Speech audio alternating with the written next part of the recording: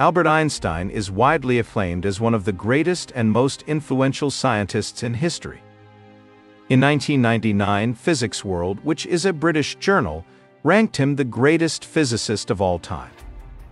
Similarly, the History Channel called Einstein the greatest mind of the 20th century.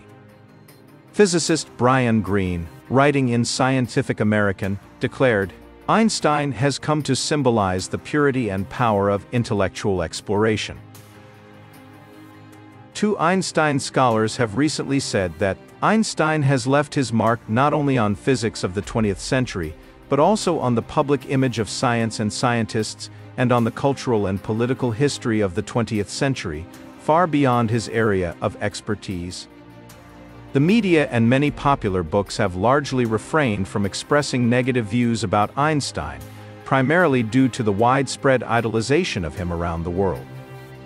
Back in 2018, science writer Philip Ball of the British newspaper The Guardian discovered that Einstein said what many would consider racist statements about Chinese and Japanese people. Yet Ball defended Einstein by saying that even this famously humane and broad-minded scientist was inevitably a man of his time. Accordingly, we can't expect him, despite his visceral dislike of Nazism, to rise above a prevailing culture in which the open expression of prejudice was routine. We might look on it now with dismay, but to label it racism is to indulge a presentism that achieves nothing except making us feel superior. Yet doesn't Ball condemn both the statements and actions of figures such as Joseph Stalin, Mao Zedong, and Adolf Hitler?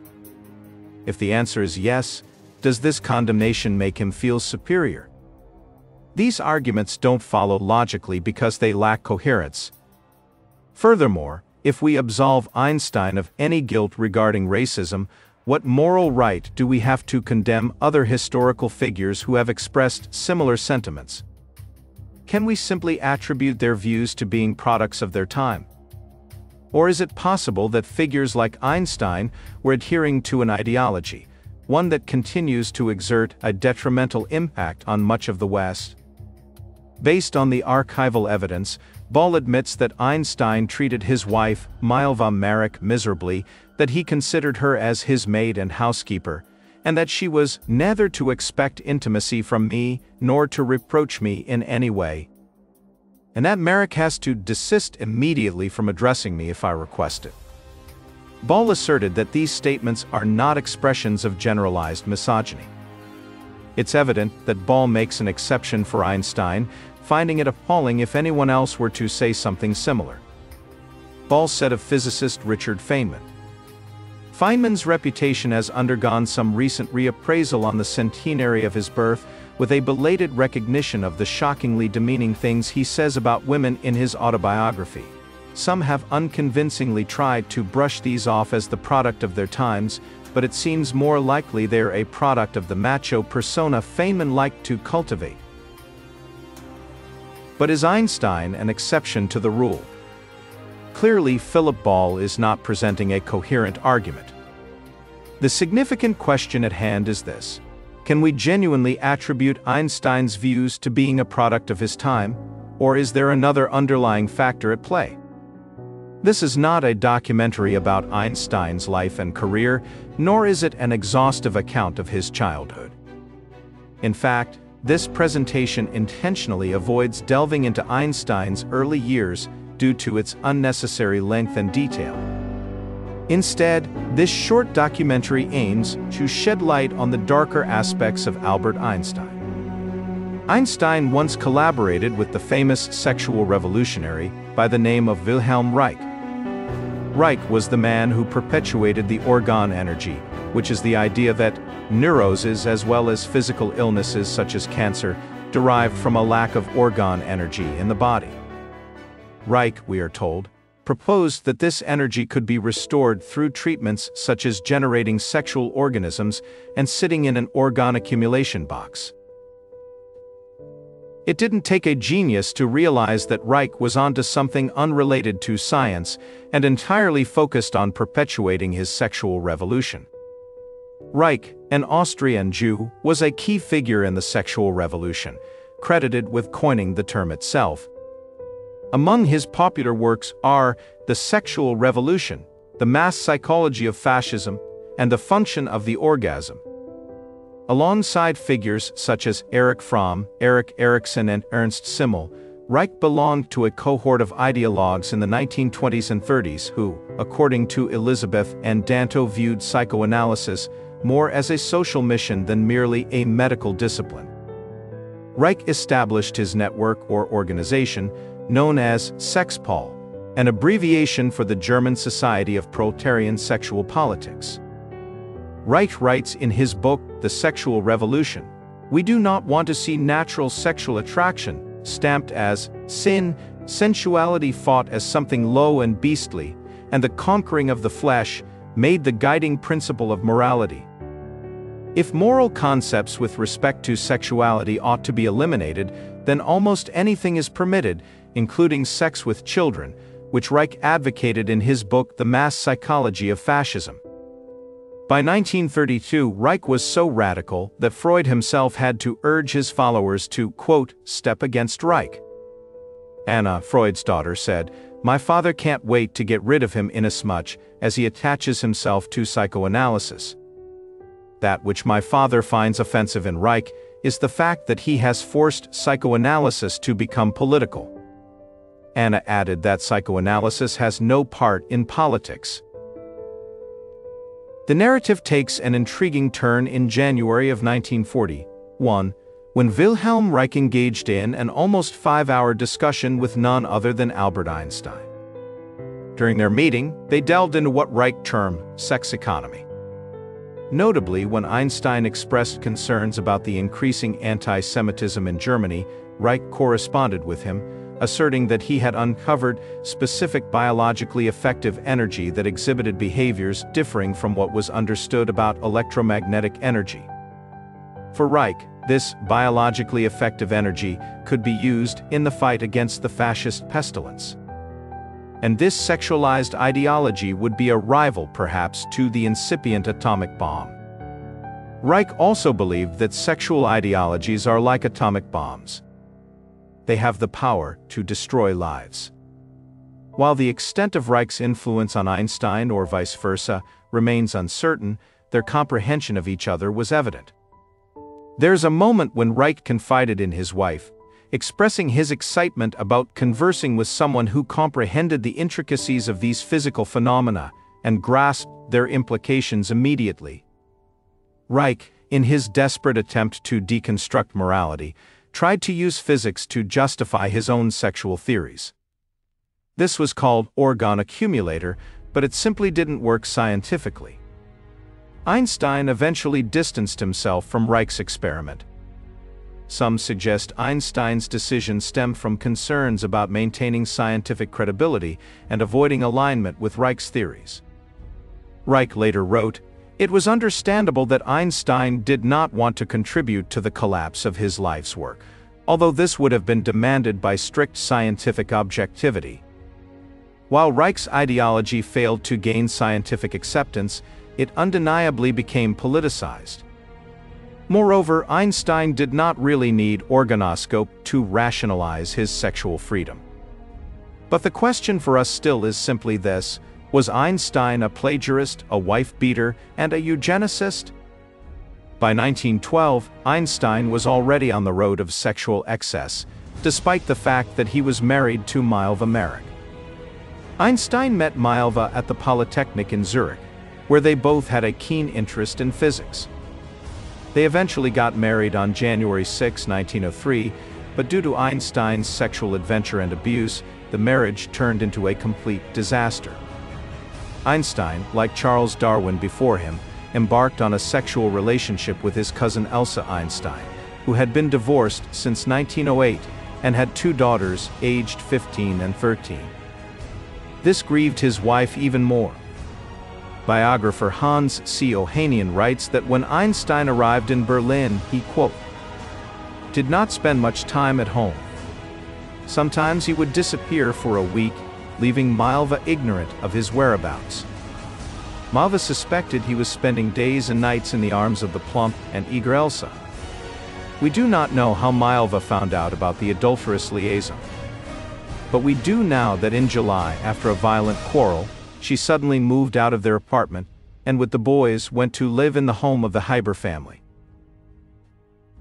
On October 10, Einstein wrote to Elsa saying that Milva is the most sour sourpuss that ever existed. I shudder at the thought of seeing her and you together. She will writhe like a worm if she sees you even from afar. Milva later complained that we are a bit unimportant to him, and that we take second place. Milva's complaint was not without evidence. Einstein himself wrote to Elsa, I treat my wife as an employee whom I cannot fire. I have my own bedroom and avoid being alone with her. Writer Michel Zackheim declares, quote, Milva had planned to accompany Albert to Paris, where on March 26, 1913, he was giving a lecture on the law of photochemical equivalence. But on March 14, Lisbeth Hurtwitz, the daughter of family friends, wrote in her diary that she and her mother had visited Milva and were shocked to see Milva with her face badly bruised and swollen. Albert explained that it was caused by a dental problem. Milva would not answer her friends' inquiries. Albert traveled to Paris alone.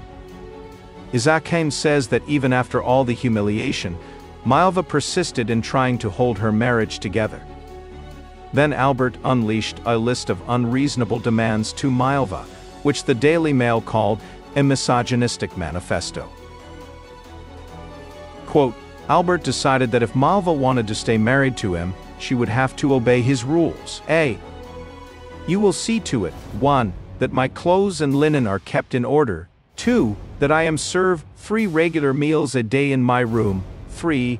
That my bedroom and study are kept in good order, and that my desk is not touched by anyone other than me. B.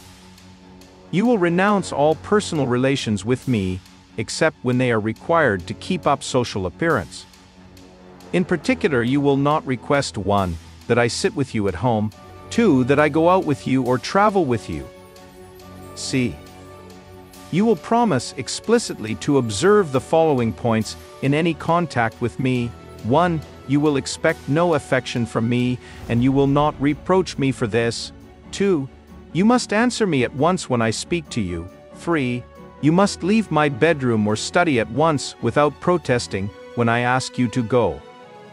D. You will promise not to denigrate me in the eyes of the children, either by word or by deed. Ever since you have been in Berlin, you have become quite nasty. You should know that people take an interest in the way the great man himself, of course, behaves. Shortly thereafter, Einstein wrote to a friend, Life without my wife is a veritable rebirth for me personally. He continued to humiliate his lovely wife throughout his life, saying things like, Had I known you 12 years ago as I know you now, I would have viewed my responsibilities toward you at that time quite differently. Milva, Einstein declared, is and will forever remain for me an amputated limb. I will never again be close to her. I will finish my days far from her, feeling this is absolutely necessary. Zackheim writes, Milva still hoped that he might come back to her. Perhaps she thought that the longer he remained on his own, the better chance there was of finding a peaceful solution and keeping the family intact. After all, he had told her that he liked being a bachelor and that his autonomy revealed itself as an indescribable blessing to me. She could not believe that he was asking for a divorce. It could only mean that he wanted to remarry. In 1919, when the marriage between the two partners was finally over, Einstein's own statement seemed to have confirmed that he did indeed get involved in physical abuse. He specifically declared to the court that he had no accusations against the plaintiff, his wife. During the marriage there have been numerous scenes because of differences of opinion where on the part of the plaintiff verbal and physical abuse occurred, to which I, in a state of irritation, responded, It is true that I committed adultery. I have been living for approximately 4½ years with my cousin, the widow Elsa Lowenthal, and since then I have had intimate relations with her. My wife, the plaintiff, has been informed that I have had intimate relations with my cousin since the summer of 1914. She expressed her indignations to me. Einstein's sexual exploration did not stop when he met Elsa. After 4 years of marriage with Elsa, he moved his sexual relativity to Bette Neumann, his secretary. Prior to that, he also wanted to marry Elsa's daughter, Ilse. Ilse told a friend, "Yesterday, suddenly the question was raised about whether A wished to marry Mama or me. Albert himself is refusing to take any decision. He is prepared to marry either Mama or me. I know that A loves me very much, perhaps more than any other man ever will. He also told me so himself yesterday. But I have never wished nor felt the least desire to be close to him physically. A also thought that if I did not wish to have a child of his, it would be nicer for me not to be married to him. And I truly do not have this wish. I do not know whether it really would be fair, after all my mother's years of struggle, if I were to compete with her over the place she had won for herself, now that she is finally at the goal." When the divorce between Einstein and Milva finally occurred, Milva never remarried. Albert, on the other hand, was only just beginning his romantic exploits. He continued his pursuit of women and his extramarital affairs long after his marriage to Elsa. Zackheim writes clearly, Albert had no patience with and very little respect for women. The only female scientist to whom he accorded a modicum of respect was Marie Curie, and even that he could not do without qualification. Even from Elsa, he kept his distance. Once when she referred to the two of them as us, Albert retorted, "Talk about you or me, but never about us." Arguably, the most shocking claim, based on evidence from Zackheim, suggests that Einstein abandoned his only daughter, Liesel, purportedly due to the belief that she was mentally handicapped. Einstein's younger son, Eduard or Tiet, born in 1910, developed schizophrenia as a young man, apparently in consequence of a disturbing love affair with an older woman. After Milva's death in 1948, Tiet was placed with foster families and then again confined until his own death in 1965. Einstein made a quick visit to Tiet at the Bergosli in 1933 before leaving for the United States. After that, he broke off all contact and sent no letters.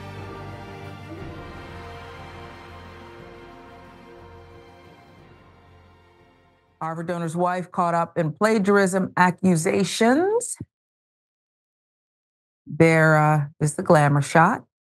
Mary Oxman, the wife of American hedge fund manager Bill Ackman, admitted to plagiarizing in her doctoral dissertation while getting her PhD from the Massachusetts Institute of Technology, MIT. We've noted the irony here. Her husband Ackman has taken a hardline stance on plagiarism. On Wednesday, responding to news that Claudine Gay is set to remain a part of Harvard's faculty after she resigned as president, he wrote on X that Gay should be fired completely due to, quote, serious plagiarism issues. Business Insider with the details. Students are forced to withdraw for much less, Ackman continued, rewarding her with a highly paid faculty position sets a very bad precedent for academic integrity at Harvard. What about where your wife went? Massachusetts Institute. Never mind. Ackman was one of the most vocal critics of Gay, Harvard's first ever Black president, and in his lengthy public tirade against Gay, Ackman also accused her of anti-Semitism. In a report published by Business Insider, Oxman allegedly plagiarized multiple paragraphs of her 2010 doctoral dissertation. The report found at least one passage directly lifted from other writers without citation. The Hub.News with more on it. Oxman wrote on X, formerly Twitter, I was forwarded an email this morning from a reporter at Business Insider who noted that there are 4 paragraphs in my 330-page PhD dissertation, Material-Based Design Computation, which I completed at MIT in 2010, where I omitted quotation marks for certain work that I use. For each of the 4 paragraphs in question, I properly credited the original source's authors with references at the end of each of the subject paragraphs and in the detailed by bibliography, end pages of the dissertation. She continued, in these 4 paragraphs, however, I did not place the subject language in quotation marks, which would be the proper approach for crediting the work. I regret and apologize for these errors. Now, cases she apologized for were similar in character to some cases that the Washington Free Beacon found in Claudine Gay's academic history. Failures to use quotation marks around passages from works that were otherwise cited. It can happen, I guess. Business Insider found, however, even more instances a day after their first report. But a thorough review of her published work revealed that Oxman's failure to cite sources went beyond that and included multiple instances of plagiarism in which she passed off writing from other sources as her own without citing the original in any way. At least 15 passages from her 2010 MIT doctoral dissertation were lifted without any citation from Wikipedia entries. But like other academics, she also published lengthy, detailed research papers, sometimes with other authors, sometimes by herself. The bulk of the plagiarism Business Insider found was in her dissertation, which runs more than 300 pages. Wikipedia wasn't the only research she cited without attribution in the paper that earned her a doctorate. In a footnote, she used 54 consecutive words without attribution from the website of the design software maker Rhino to explain what a non-uniform rational B-spline is. She also used technical language from about tessellations, match language from the website Wolfram Math World, which again, she didn't cite. She plagiarized both before and after she received her PhD in 2010 of 3 peer-reviewed papers reviewed by Business Insider, 2 2007's Get Real Towards Performance-Driven Computational Geometry, and 2011's Variable Proper Rapid Prototyping also contain plagiarism. Business Insider sought comment from Ackman and Oxman. They declined via a spokesperson, but after Business Insider had emailed its findings to Oxman, Ackman posted a response on X in which he promised to conduct plagiarism reviews of MIT's leadership. The issue of plagiarism has been a prominent topic in recent years. For instance, Jewish billionaire Bill Ackman, known for his outspoken nature, strongly criticized Claude Gay, a woman of color who was formerly the president of Harvard. Ackman alleged that Gay had plagiarized in her doctoral dissertation and further accused her of anti-Semitism, claiming she did not take adequate action against anti-Semitic incidents at Harvard during the Israel and Hamas conflict that began in October 2023. Consequently, Gay was eventually dismissed from her position at Harvard. Interestingly, just a few days after Claude Gay was removed from her position, Business Insider meticulously documented that Neri Oxman, the wife of billionaire Bill Ackman and a professor at MIT, also faced allegations of plagiarism in her dissertation. What added to the controversy was Ackman's response, accusing Business Insider of being motivated by anti-Semitism. This suggests a concerning double standard, where Ackman feels justified in accusing others of plagiarism, yet alleges bias when the same scrutiny is applied to his family. This incident raises questions about underlying ideologies at play. It is important to note that such ideologies have persisted over time. There is a hesitancy among some writers and scholars to document allegations of plagiarism against figures like Einstein, possibly influenced by concerns related to anti-Semitism.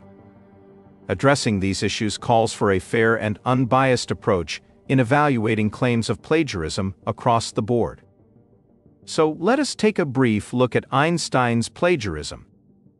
Mathematician Roger Schlafly has recently resurrected the long-forgotten argument, suggesting that much of what is attributed to Einstein's work might actually have originated from others. According to Schlafly, the celebrated mathematician Henri Poincaré and physicist Hendrik Lorentz had explored the realm of relativity long before Einstein delved into the topic. This argument implies that Einstein popularized these concepts without duly acknowledging their original proponents.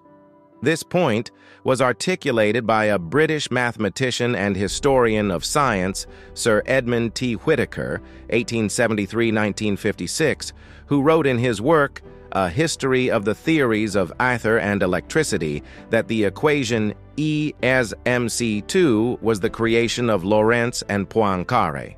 Einstein's friend and colleague Max Born had even tried to persuade Whittaker not to publish this opinion. But Born himself later admitted that it was highly plausible that Einstein got his idea from Poincaré. Similar points were made by Russian physicist A. Logunov in his book Henri Poinsart and Relativity Theory.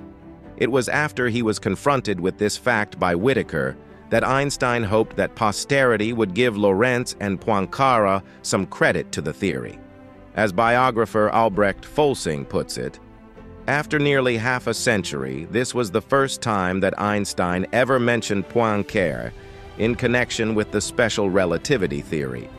Biographer Dennis Bryan, however, declared that the charge that Einstein got some of his work from somewhere else has little weight. The evidence, no one, not even Poincaré, argues Bryan, has ever charged Einstein of plagiarism, but Bryan failed to mention that Lorentz came close to saying that Einstein snatched relativity out of his hand. Lorentz said, Einstein simply postulates what we, Lorentz and Poinsart, have deduced. Schlafly argues, on every essential part of special relativity, Poincaré published the same idea years earlier and said it better. It was Lorentz's and Poincaré's work, not Einstein's, that led to time being considered the fourth dimension. Schlafly continues to say that while historians prefer to credit Einstein for the theory, no one can dispute the fact that Poincaré discovered all the elements of special relativity with help from Lorentz and others, published them before Einstein, and developed a theory that was either identical or observationally equivalent to Einstein's. Einstein's 1905 paper in particular fails to cite any references to the scientific literature. The failure is extremely odd since the best mathematical physicists in Europe had been writing papers on the subject for 10 years, and Einstein did not cite any of them.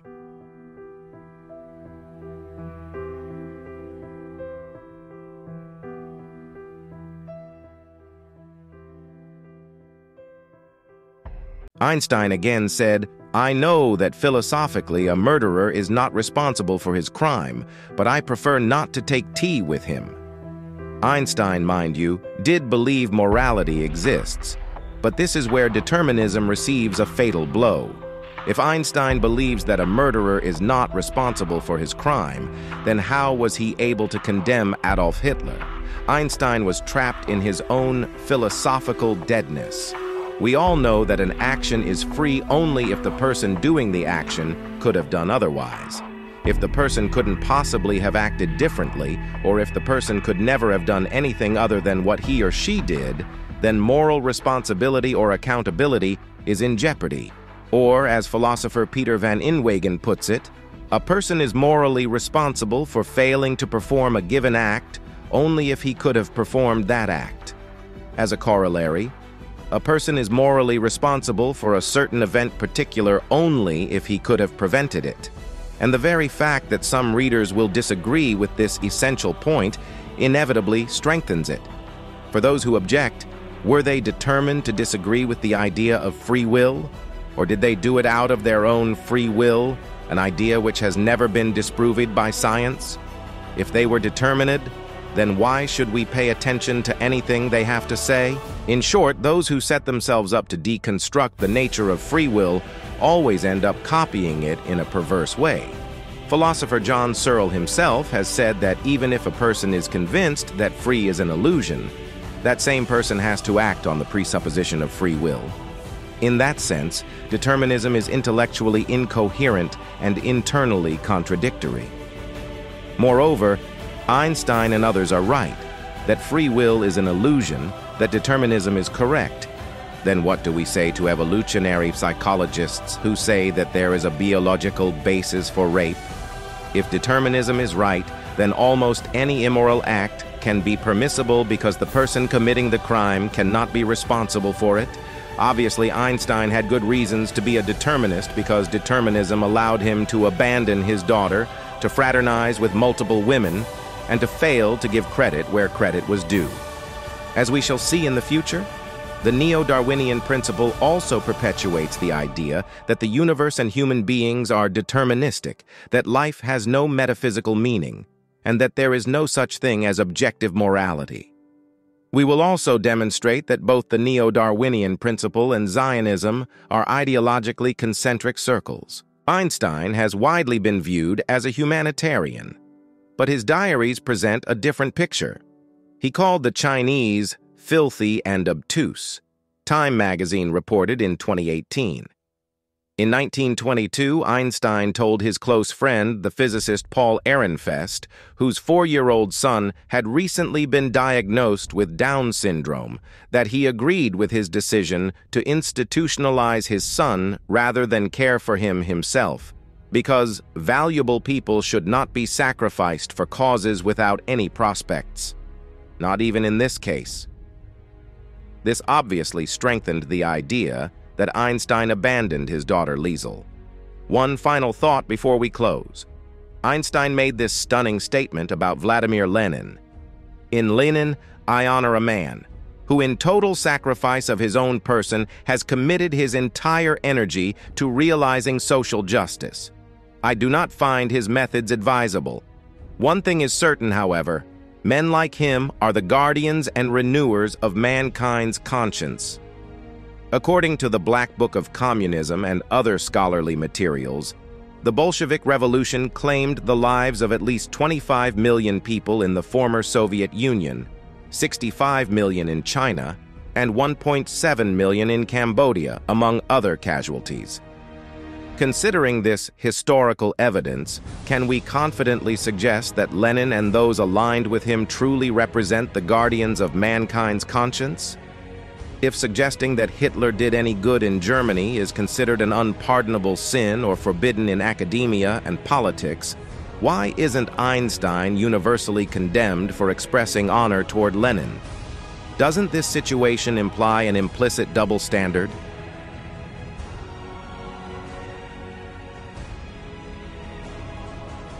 Objections to this documentary may arise, with critics suggesting that Einstein could not have plagiarized the work of Lorentz and Poincaré due to his purported lack of knowledge about their contributions. These people claim that Einstein worked in isolation, with limited access to physics literature. However, this assertion is inaccurate. Maurice Solovine, a mathematician and philosopher who collaborated with Einstein, contradicts this notion.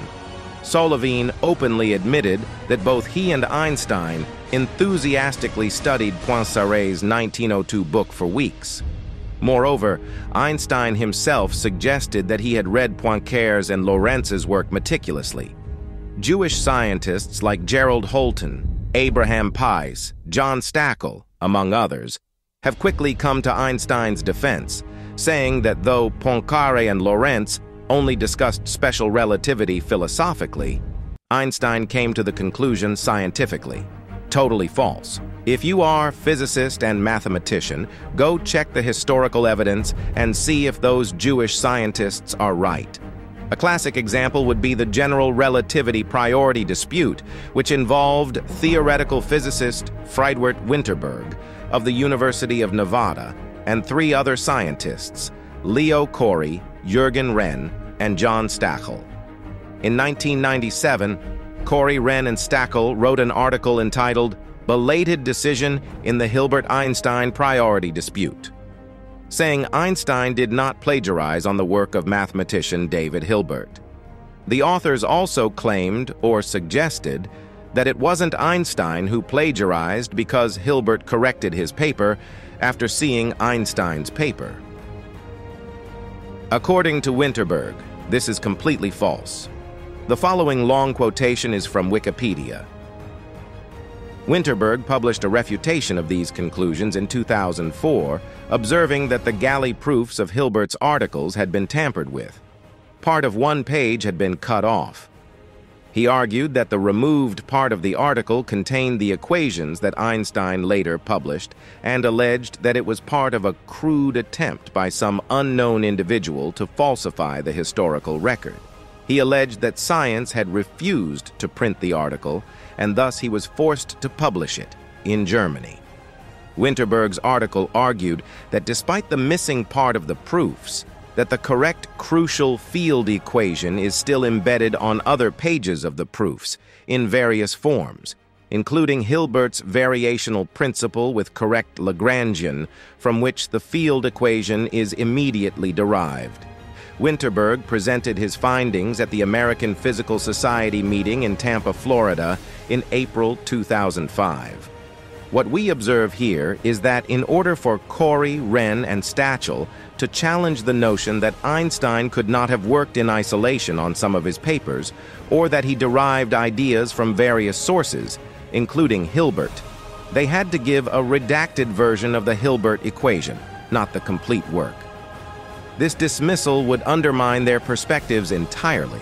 It's worth noting that Corey, Wren, and Stachel's paper was published in Science magazine. Winterberg late wrote, "It has long been known that Hilbert had obtained these equations before Einstein." Wren is quoted in the Washington Post of November 14, 1997, with the statement, "I had personally come to the conclusion that Einstein plagiarized Hilbert." As admitted by Corey, Wren and Stachel, the cutoff part, contained the Ricci invariant, which enters Hilbert's variational principle. His field equations and the variational principle from which they follow are still in the proofs, but not his abbreviation for the variational derivative, containing the trace term missing in all of Einstein's previous papers. Some scientists hesitate to engage in discussions about the possibility of Einstein being a plagiarizer due to the fear of being labeled as anti-Semites. What good will it serve, those scientists seem to reason, to expose Einstein if their lives and livelihood will be in jeopardy? It might be high time for prominent scientists to adhere to historical and scientific standards, embracing a commitment to truth, honest research, and the exposure of frauds and malpractice wherever they may surface. Are popular scientists courageous enough to confront this issue? Let us conclude with the words of Alexander Solzhenitsyn himself. "Our way must be, never knowingly support lies. Having understood where the lies begin, step back from that gangrenous edge.